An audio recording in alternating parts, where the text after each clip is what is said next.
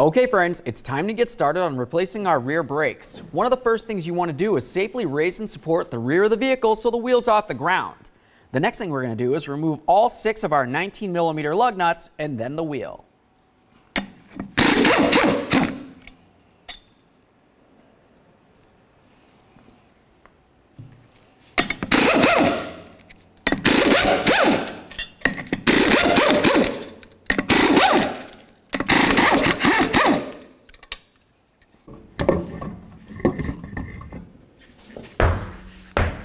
With the wheel out of the way, we have a nice clear view of our brake rotor and where our brake pads are going to be located. Now, if your rotor looks like ours, rusted, I'm going to continue on with some penetrant along the center hub area and along each of the studs. Let it sit and we'll start removing the caliper.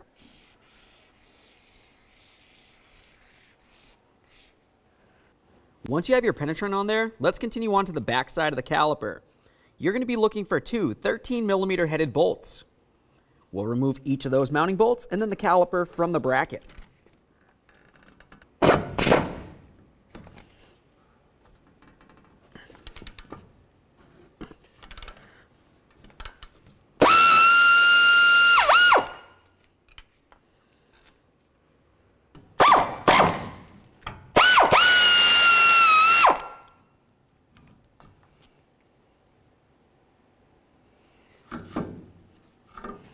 Now that we have those off of there, let's go ahead and remove the caliper and take a close look at the piston. When you're looking at this, what we're trying to see if it looks like the boot looks like it's torn, worn, or damaged in any way. Also, if you happen to see any fluid coming out around this area, generally that means you have a bad seal on your caliper and you have to replace it. This one looks fine, so we'll set it aside for now. Next, let's remove each of our brake pads from the brake caliper. It's common to have to use a prying device. Go ahead and slide it in there. Once you have your pads out of there, you want to give them a close inspection. Essentially, I just want to make sure it doesn't look like it's worn at an angle. If it's worn at an angle, there's a possibility there could be an issue with a caliper slider or even the pads were stuck in the bracket. Either way, you want to make sure you correct it before you go ahead and put in the brand new parts.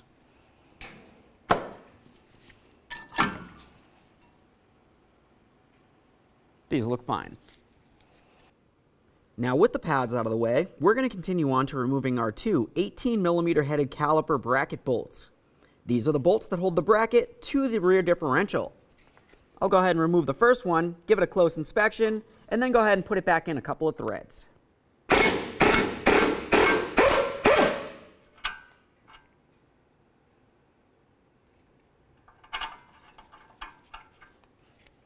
Now we can remove our second bolt.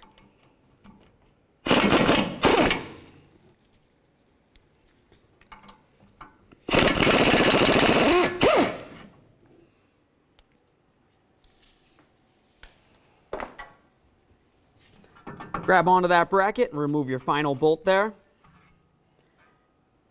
We'll set our bracket aside. Now let's continue back up to the caliper itself. We're going to make sure we push in the caliper piston as far as it can go. Essentially, I want to make sure it's not bound up inside. To push back the piston, you can use one of 2 tools. Either one of these or even one of these, whatever's your preference.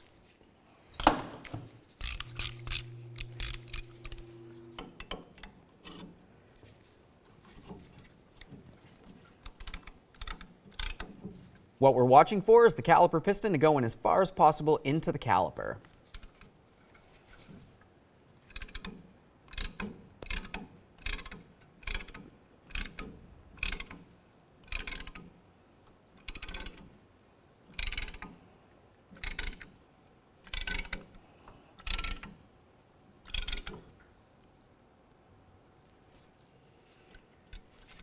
Go ahead and remove my tool. Now let's have a look at the piston. Make sure it's in as far as it can go. Assuming you still don't see any fluid leak and it pressed in as it should, we can continue on to removing our rotor from the rear axle. To remove the rotor, generally you can just use a hammer. As I'm using the hammer, I'm going to be extremely careful not to damage any of my lug studs.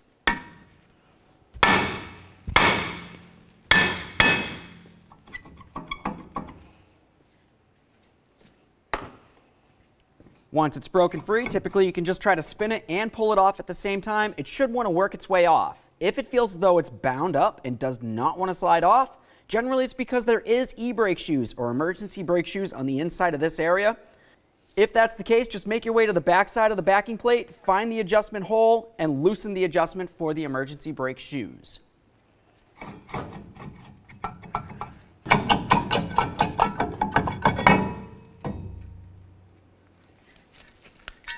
Now that we have the rotor off of there, we're going to take a close look at the emergency brake shoes. That's this area that comes along here. Just like a brake pad, it has pad material that's attached to the metal aspect of the shoe. You want to make sure that the pad still has plenty of meat on it. At least 2/32 of an inch is generally okay. The next thing I like to do is lubricate this area here. This is the emergency brake actuator. So I'll just use some penetrant in this area, let it sit, and then we'll continue with our cleaning process.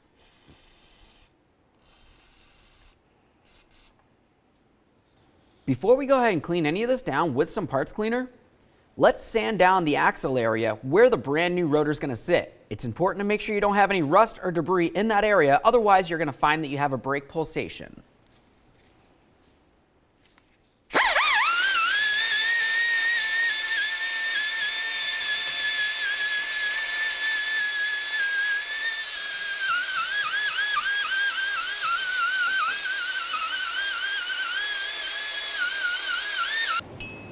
Once you have that sanded down, continue on with a wire brush in between your studs and the hub.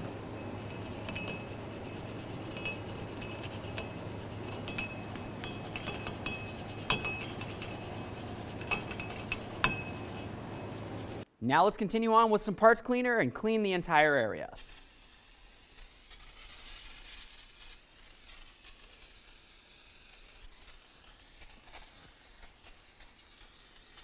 Once you have everything cleaned, we're going to start looking for the e-brake shoe adjustment.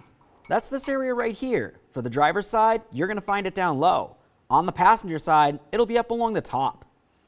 Now this is the adjustment to either contract or expand the emergency brake shoes as necessary for your emergency brake adjustment.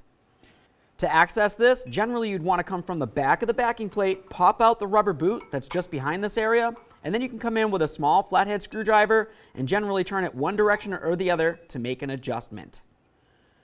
Now with that said, I'm going to continue on with some penetrant on the adjuster just so I can make sure that it flows easily. Now let's move along to some copper never sees on the mating surface of our axle where that brand new rotor is going to sit. Now once you've done that, make sure you didn't get any on your emergency brake shoes. Now we can go ahead and put on our brand new rotor.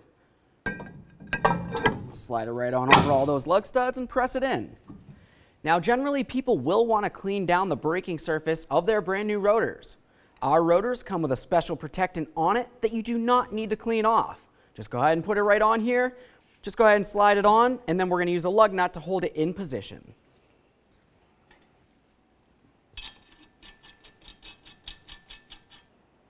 Now let's continue on to cleaning up our caliper bracket. On the bracket, you're going to find that you have metallic tins. We need to remove those carefully without cutting yourself. Just go ahead and use a pry bar and pop them right off. Give them a close inspection, set them aside for recycling. You've got some brand new ones.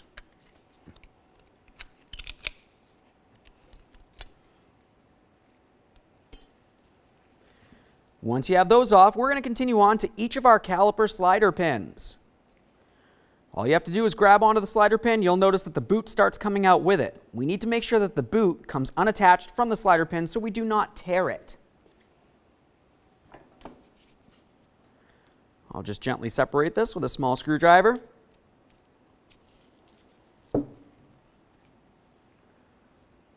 Let's wipe down that slider pin. The next thing you want to do is give your slider pins a close inspection. This area right here needs to be smooth. That's how it flows back and forth inside the caliper. If it's rusted and rotted or pitted in any way, you're going to want to make sure you take care of that. Other than that, you can move all the way up to this area. Right where my index finger and my thumb was, you can tell that there's a little groove in this area. That's where the end of the boot needs to sit. If there's rust or rot inside there, moisture or debris could make its way in and seize up the slider pin, which overall would be very bad. This slider pin is in very good condition, in exception of this area. So I'm going to clean down the entire thing, and I'll use a wire wheel to clean up any rust in this area. Once this one's done, we'll do the exact same thing to the other.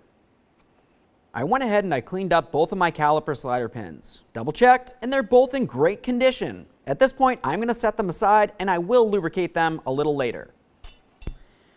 The next thing I usually do is remove the caliper slider boots from the caliper bracket. But on this particular application, this is a one-time use. Essentially, if I try to pry this out of here, it's going to be damaged to the point that you cannot reinstall it. If you do not have new caliper slider boots, do not try to take these out. It's going to damage them, and you're going to have to replace them with new ones. The next thing we would want to do is clean out the inside of the slider port, all inside here. Typically, if this boot wasn't on here, you could use some parts cleaner and a bore brush, clean it out. Unfortunately for us, keeping the rubber in here, you do not want to use any type of parts cleaner because it's going to swell this up and it's going to be pretty much useless overall. So I'm just going to use a rag, I'll twist it, slide it in there, maybe even use a screwdriver with the rag to work it around. Get out as much of the debris and use grease inside this area and then replace it with new.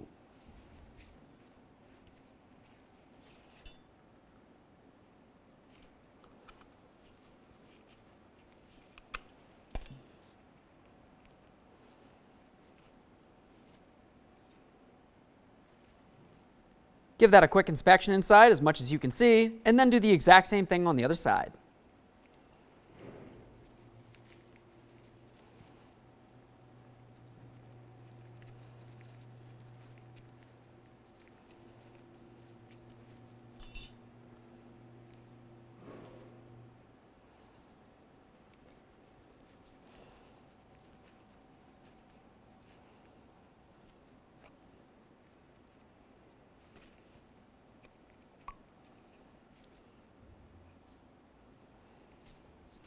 The next thing we want to do is clean up the areas where those caliper bracket tins were.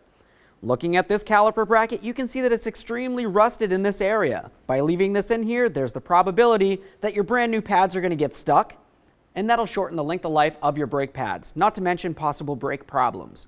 We'll go ahead and sand down this area along here and inside each of the grooves on all four corners of the bracket.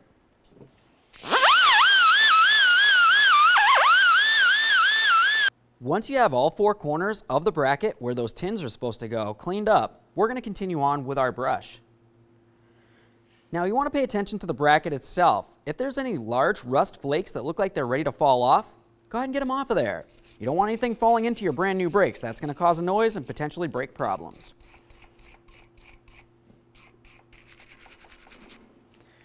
Now as I'm cleaning this, it's important to mention in between this area as well. This is the area where the rotor is going to be riding, so if there's any large chunks of anything in here or on the other side, it could potentially get caught in the brakes, as I mentioned before.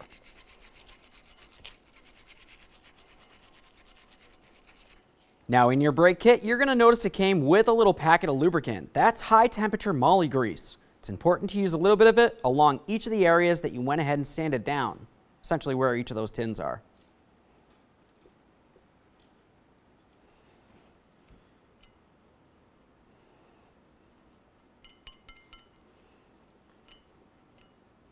Once you have a thin amount on each of the four corners, continue on with your brand new tins. Looking at the tins, you can tell the way that the pads need to sit into it, down along this way. And on the side that has the bracket, you're going to have these locking tabs. It's important to note. Let's take the area that goes up against the bracket with the two inner locking tabs. We'll put those inner locking tabs inside this area and then squeeze this in. After you feel as though you have it in, just give it a little tug to make sure it's secure. It's going to move around a little bit, but essentially it can't slide around this way, or it could potentially cause some braking issues. Now let's continue on with that high temperature moly grease and your caliper slider pins.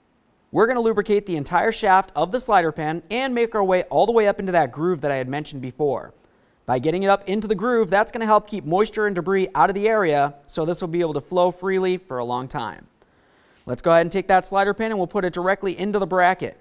As I'm putting it in, I'm going to go ahead and twist it, and that's going to make sure that the grease makes its way into the port as needed.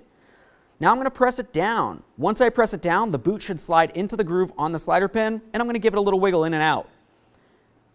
I can tell that the boot does not want to slide off of the caliper slider pin, so that tells me I'm clear to move on to the next slider.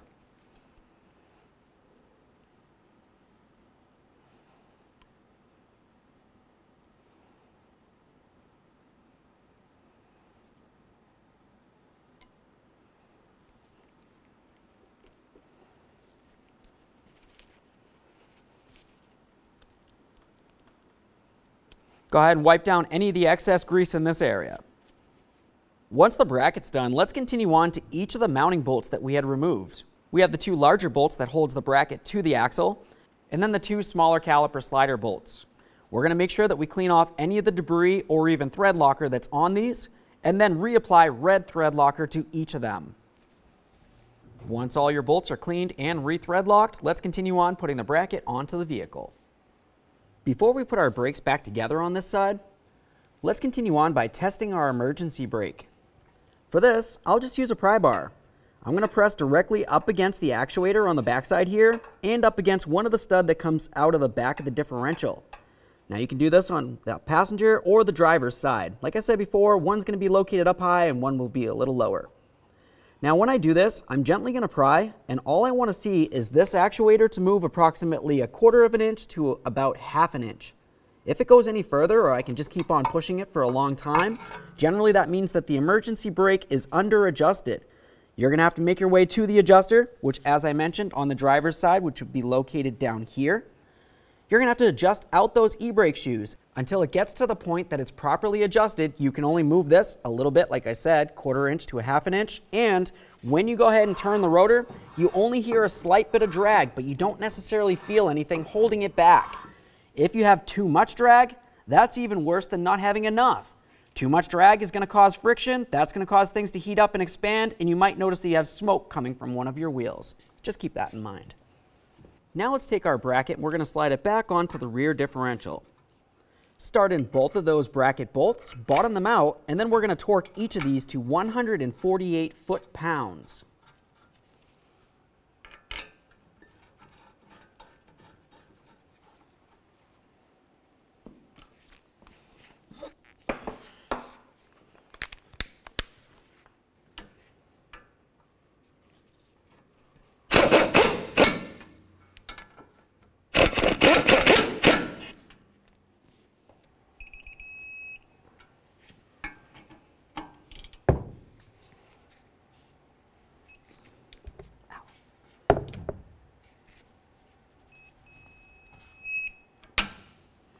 Now let's go ahead and grab onto a pair of our rear brake pads.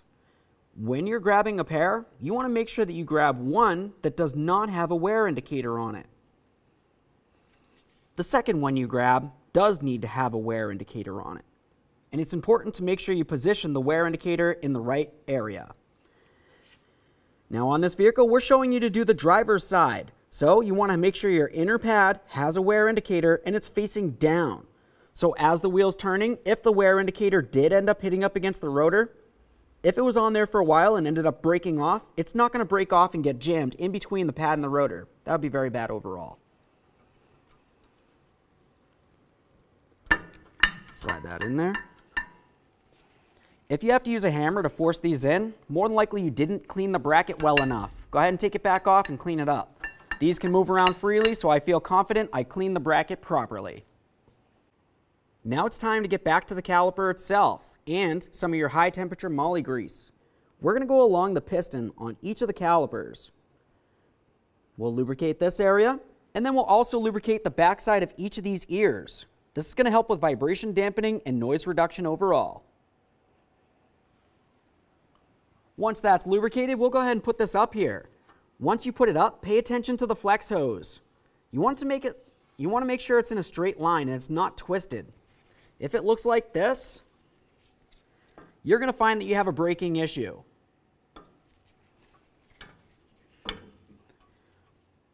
Slide this right on over those brake pads.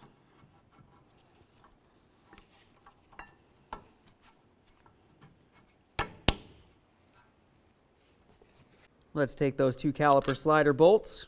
We'll start these in here. Once you have them bottomed out, torque each of these to 38 foot-pounds.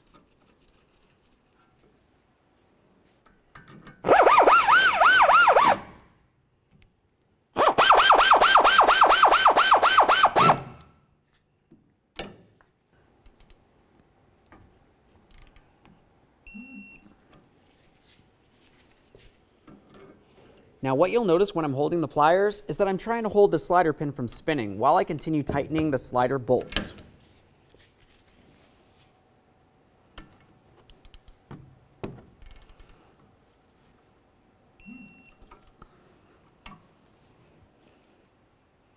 All right, now the next thing you want to do is double check your work. You want to make sure you torqued everything that I said to torque and the flex hose is not twisted in any way. After that, continue on by removing your lug nut on here, put the wheel back on, start on all 6 of your lug nuts.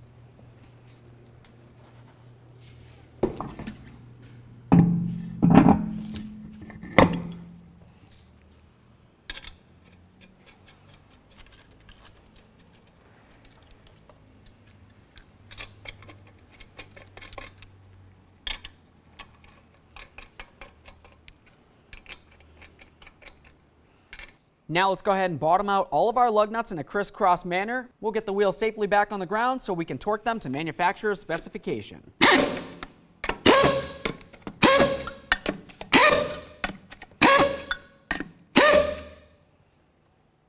Before we get the wheel back on the ground so we can torque each of the lug nuts, go ahead over to the other side of the vehicle and replace those brakes as well. Alright, so now that we have both side brakes done and the wheels back on the ground, let's go ahead and torque each of these lug nuts to 140 foot-pounds.